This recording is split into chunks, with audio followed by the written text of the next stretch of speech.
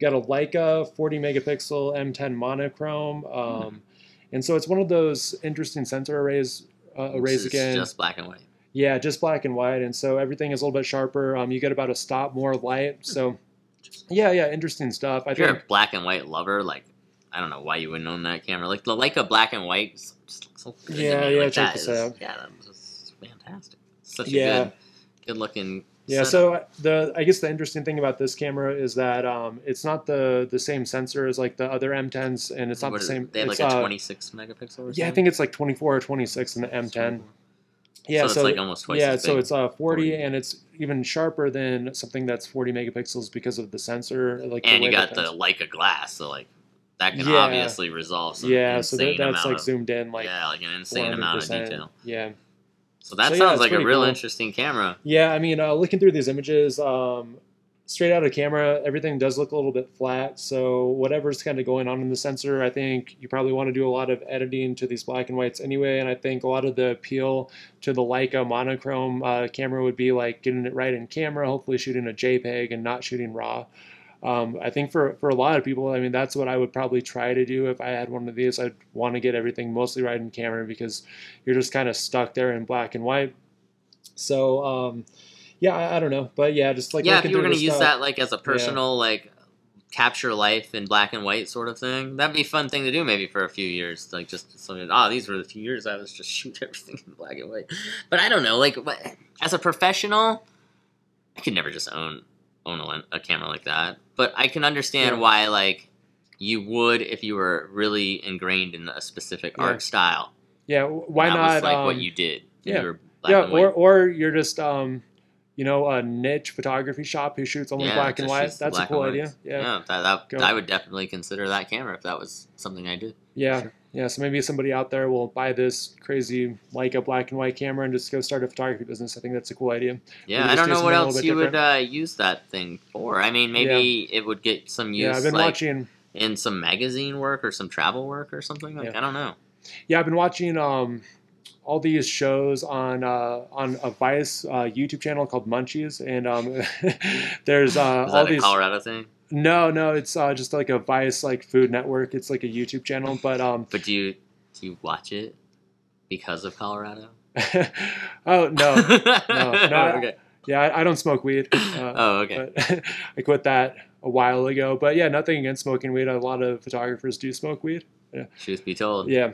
But yeah, like in this series, they go through all these different pizza shops, right? And there's so many different types of pizza shops. And so I was like kind of like watching this, and there's like these people who make like a Chicago dish, or people who add this certain topping or add this certain like thing to the tomato sauce and stuff. And I'm kind of looking at all these, and I'm like, man, photographers are kind of boring. Like it's like a lot of photographers are all kind of trying to do the same thing, trying to make the same Instagram image. And so, Well, they're trying to copy others' success, I think. yeah. I mean, think people do that in food too. Like that's why there's recipes. But there's also Yeah. very creative people who yeah, do whatever they want. yeah. And so, I mean, if you're trying to be like an artist, I think it's more interesting and fulfilling it. But yeah, I was like looking at these guys really into pizza, and they're just like obsessing over the way that they did this or the way they did that, and like they're really trying to create something a little bit different. I wish there was just more of that in photography too. I mean, how many people are going to buy a Maston preset, slap that on top of their picture, and just try to do the same thing that every other photographer is doing, And that's part of what I was talking about earlier today in the first part of the portion is like having some specific lenses that might shake it up, that might make things interesting, that might make you do things differently. Is the gear going to make it more interesting? Sometimes. Or is it going to be your posing? Like Sometimes. Your bravery? Sometimes. Yeah. It could be any of those things, man. And it's important to realize that it could be. And maybe you're obsessing about gear too much, but maybe you're not obsessing about gear enough. If you've done all these other things and you're in love with your lighting and you love the way your poses are and your locations and stuff, but you still feel like there's something missing, then maybe gear is the answer. It's just, it's so, there's so many different aspects of photography that you have to consider. Yeah. I don't know. I don't know if like my favorite photographer is my favorite photographer because of the gear. Like I just don't. Right, but like we said earlier, like if you were to be stuck on a f4 lens all day, you wouldn't be able to get the kind of images that you would want as, say, you had an f2 lens on.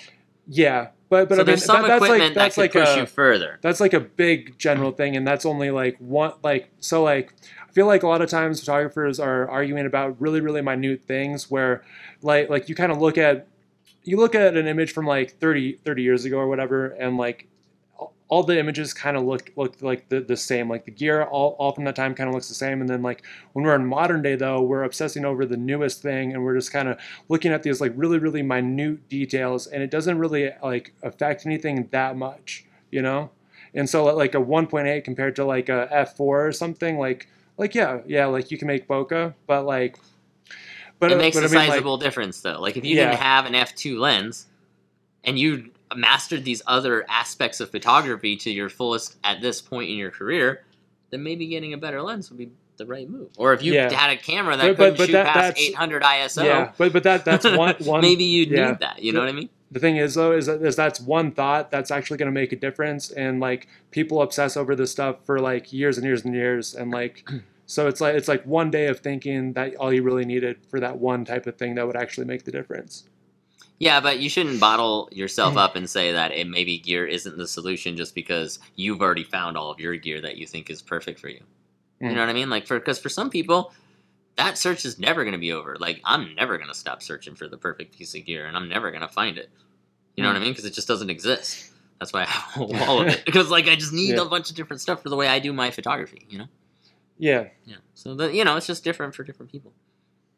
For sure. Yeah. But some people might want to consider a different gear. But if you have the right stuff, or you have a kit that you've been shooting for years and you love, maybe try some new processes. Maybe try doing some new techniques that you haven't done in the past. Maybe go try and shoot some Brennizers, or do something wacky that you haven't ever tried before. You know, shoot something different just to shake it up. And maybe don't spend the money on new equipment.